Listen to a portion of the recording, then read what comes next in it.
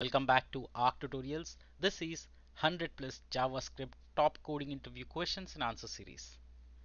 We are at question number 22 today. And today's question is how to empty an array. Right now, this is something mostly a opening question when they start you with the coding round, or even for junior developers, they just want to start testing the waters. So they'll start with throwing you such basic questions first just to see what's your knowledge and how do you approach this particular problem.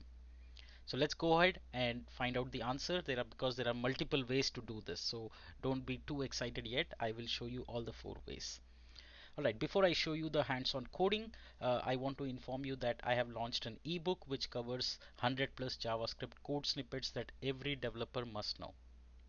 These coding snippets will help you become a better developer, and also these coding snippets, by practicing them, you can definitely crack the front-end developer interview role.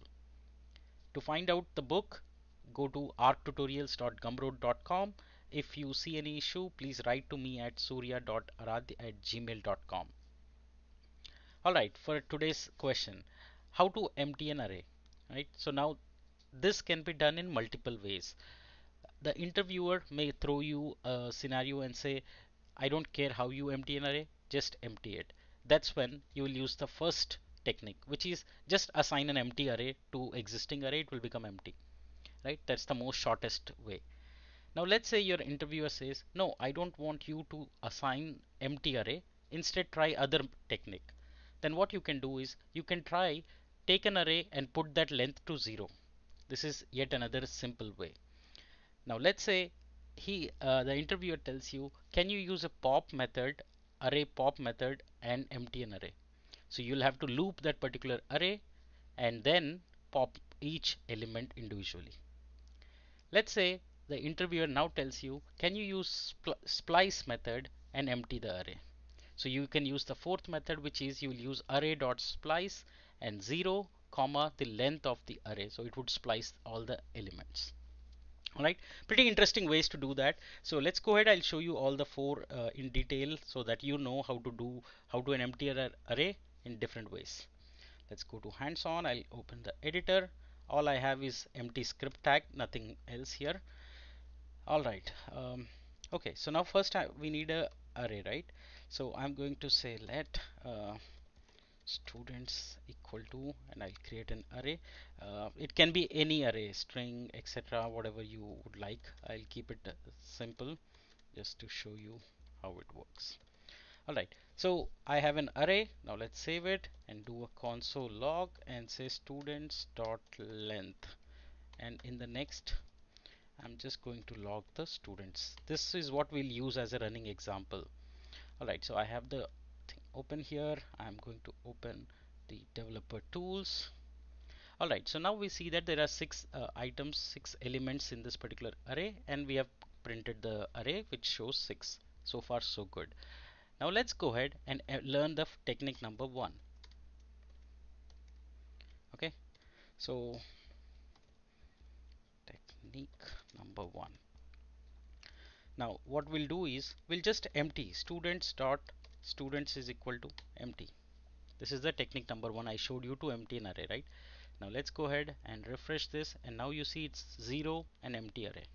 So basically the array values are gone because you just assigned an empty array. Alright, so now let's see the next technique. Again, there is no right, wrong.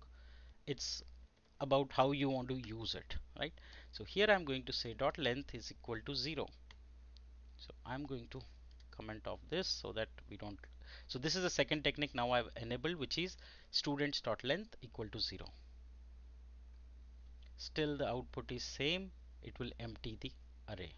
Okay, this is the second technique. Now this third way is using a while loop and then popping it out. So I'm going to comment this as well, and now I'll say while students dot length is greater than 0, all you have to do is pop them. Okay, now let's see. Yet again you see that the values are gone. It's the same thing. Here we are using a while loop and using the pop method. Remember, your interviewer can ask you these questions, and be very specific and say that use pop method, use splice method, right? So you should be able to know and perform these things on the go. All right, now how do we use splice? So I'm going to say array dot splice. Remember, it takes two values, the start value and the delete count. So 0 comma, I'm going to say students dot length. That's it. This is yet another way of removing and emptying an array. No change in that if I refresh, right? Cool. So these are the four different ways how you can empty an array, right? I hope it's clear. If you still have any doubts, please reach out to me in the comment section. I'll be happy to help you. Remember to get the ebook for more such JavaScript coding questions that are often asked in interviews. Also, you will need these coding basic things in your day-to-day programming life. You can get the book at arctutorials.gumroad.com. If you have any doubts or if you're not able to get to the book, please write to me in the comment section. I'll help you out with it. Thank you so much for joining. I'll see you in the next episode. We'll continue this series of top 100 JavaScript coding question and answer series. Thank you so much for joining. See you in the next episode.